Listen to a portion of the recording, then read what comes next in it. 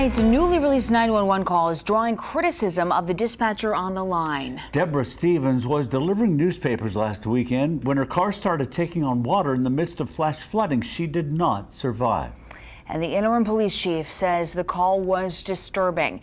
They are now investigating the incident and the response time. We are only airing parts of the 911 call that relate to the investigation, and we do want to warn you, it is difficult to hear. I'm scared.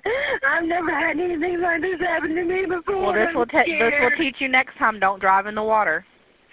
Couldn't see it, ma'am. I'm sorry, or I wouldn't have. I don't see how you didn't see it. You had to go right over it. So. The interim police chief says that dispatcher had already turned in her 2 weeks notice, and this call came in her last shift. The interim chief says he doesn't know why Stevens' 911 call was not given top priority.